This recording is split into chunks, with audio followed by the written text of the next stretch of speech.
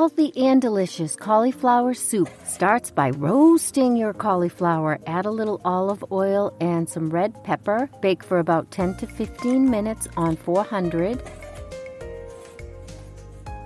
Cut up 2 ribs of celery, 3 cloves of garlic, and a small onion. Now you're going to add your delicious cauliflower. Cannellini beans, these are going to add some protein but also some rich flavor. Sprinkle in some parsley and thyme, which gives it a nice earthy flavor. I made some chicken broth with 2 bouillon cubes and 2 cups of hot water and a little lemon. So now you have a perfect soup. But if you want to do another type of soup, you can blend it up and just add in some kale or spinach.